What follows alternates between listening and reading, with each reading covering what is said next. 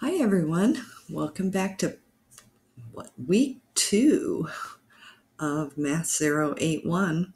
So today we're going to learn about multiplication of fractions and division of fractions, and I'm going to show you a couple different ways to do each of them.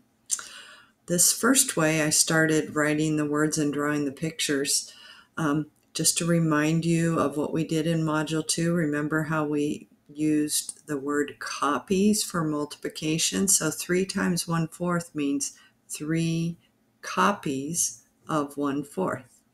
And then I drew a picture just like we learned how to do back in Module 2. So there's 1/4, there's 1/4, and there's 1/4. So what's my answer? Well, I have 3 shaded out of how many make a whole? 4. And the one thing I do see students do wrong on this one on the test is they do 3 out of 12, but 12 don't make a whole. The denominator of the fraction is always how many make a whole. And you can see here in the picture, 4 make a whole. So I have 3 copies of 1/4, so that would be 3/4.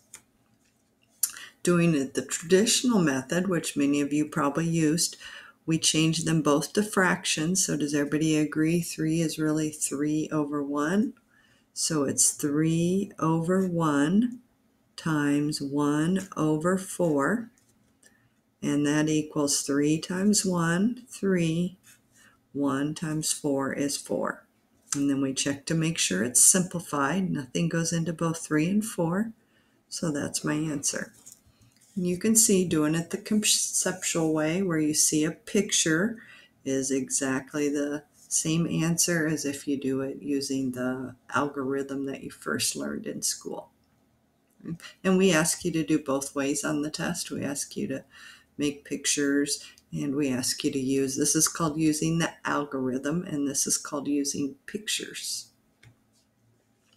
So I saw this next one was kind of big, and I'm like, let's change it to 4, because who wants to draw 7 rectangles? Okay.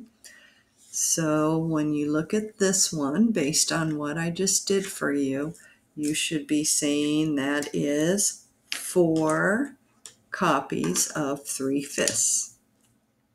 So 4 copies of 3/5. So we do 4 rectangles.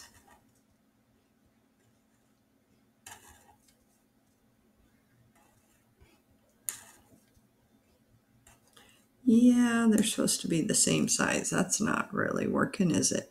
1, 2, 3, 4, 5. 1, 2, 3, 4, 5. 1, 2, 3, 4, 5. 1, 2, 3, 4, 5. So I needed 4 copies, so that's why I drew 4 rectangles, and then 3/5 would be coloring 3 in from each one. So there's 1 copy of 3/5. There's 2 copies of 3/5. 3 copies of 3/5. 4 copies of 3/5. So using what I showed you up here, you count how many are shaded. 1, 2, 3, 4, 5, 6, 7, 8, 9, 10, 11, 12. Over how many make a whole? 1, 2, 3, 4, 5. And sometime your test may ask you to write a fraction. Sometime it may ask you to write a mixed number.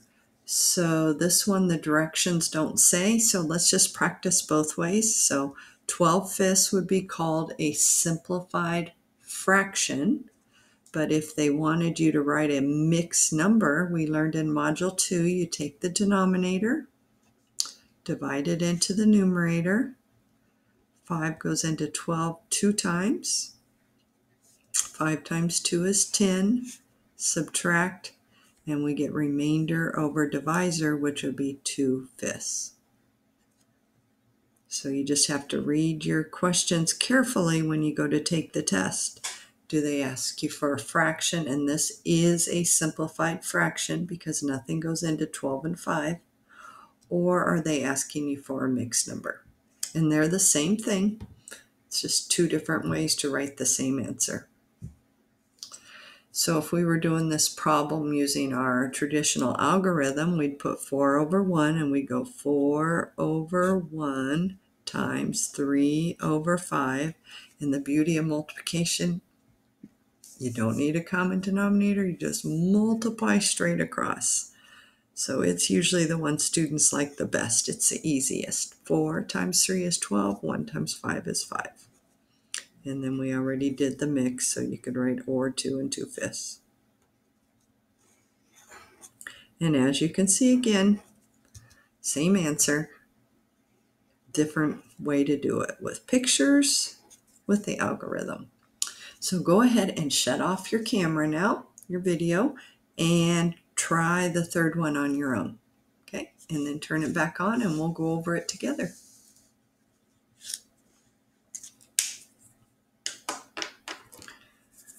Okay, this one is asking for 2 copies of 5, 6.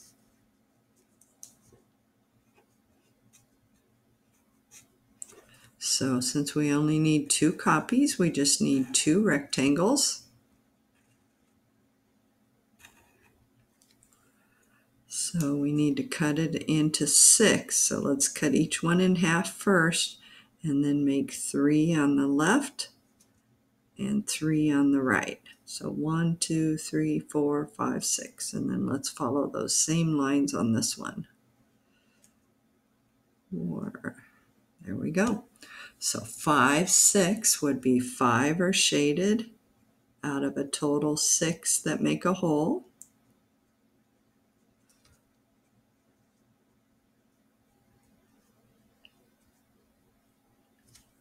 So now we count how many are shaded. 1, 2, 3, 4, 5, 6, 7, 8, 9, 10 out of, and remember the denominator is always how many make a whole. 1, 2, 3, 4, 5, 6.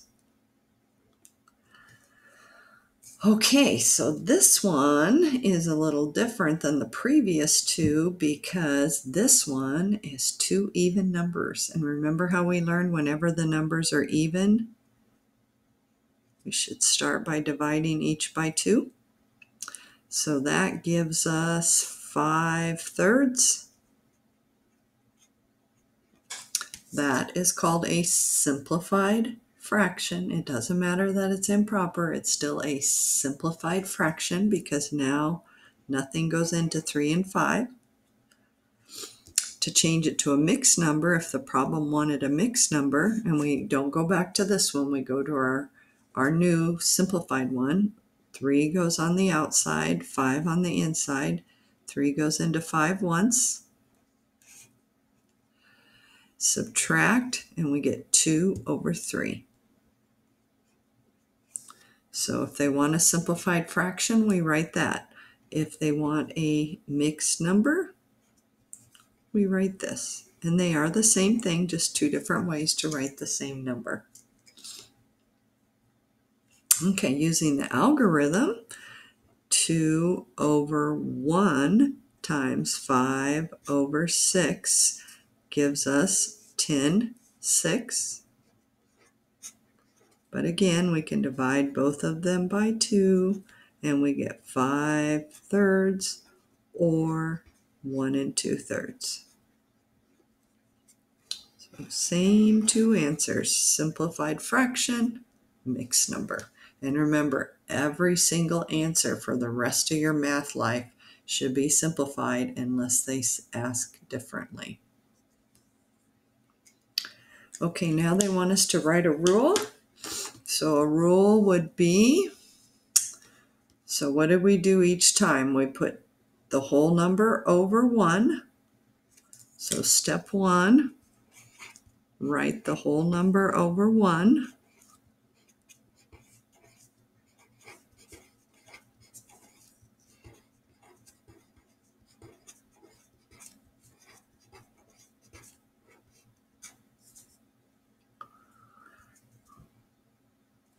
Step 2, what did we do? We multiplied straight across.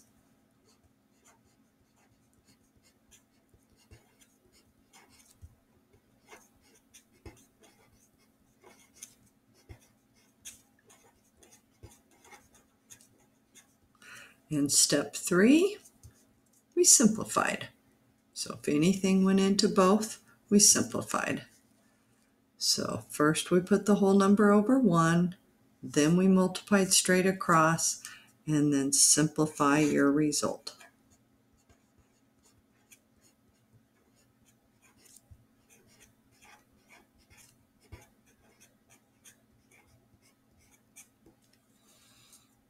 So that's pretty nice and easy, right?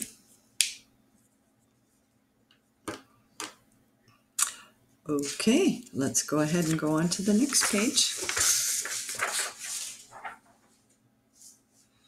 So we have some more, and I think we're going to adjust some more numbers here. This does not need to be 12. Let's pick, how about 4? Because it works out still the same with 4. Okay, so this would be 4 copies of 7/8. I don't know why the people making these made such big numbers. It would take forever to draw 7 or 12 boxes. So we're just working on the principle, right? So 2 here, 2 here, and it says 4, or we made it 4, so we need 4 boxes. And then we're going to cut it in half. And then we're going to cut each of the halves in half.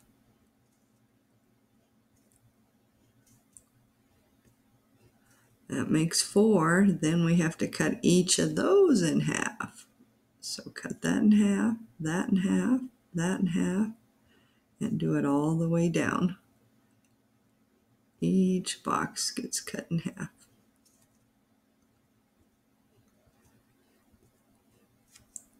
Wow, this is hard work, huh?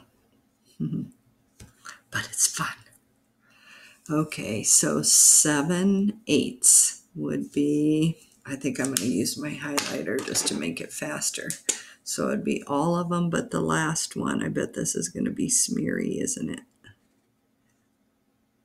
7/8, 7/8,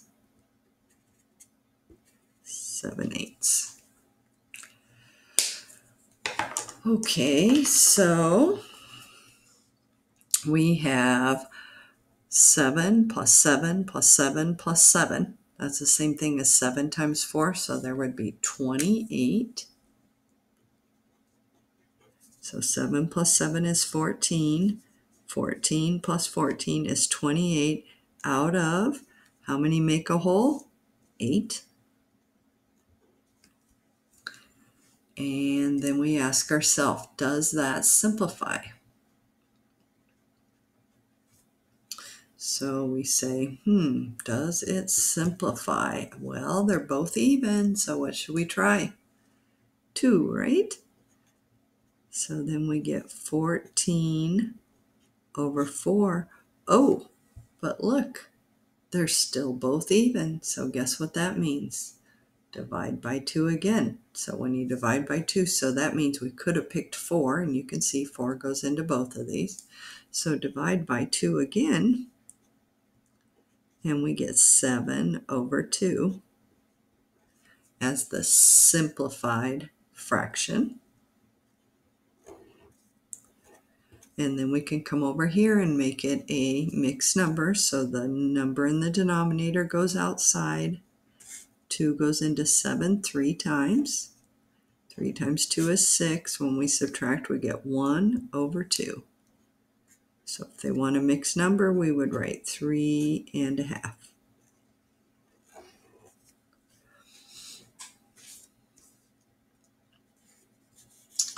Okay, so our multiplication sentence, and it doesn't matter whether the whole number is first or second, it's the same rules. So 7/8 times 4 over 1